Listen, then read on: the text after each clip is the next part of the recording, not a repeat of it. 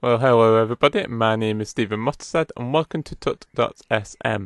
Now, I've got a real nice tutorial for today. It is on how to basically make iTunes go back to default.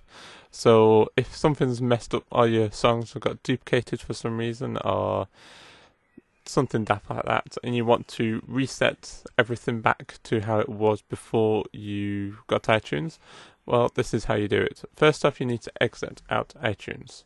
So you just press the X and that's gone. Now you want to go to the folder at the bottom or to My Documents and then go to Music and then to iTunes. Then you want to delete these two folders and then you can just re-open up iTunes and bring in your music back in again as you did before, and that is pretty much it.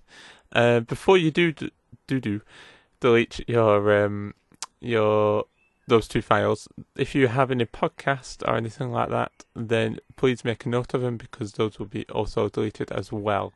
So just make a quick note and then you can subscribe to them again.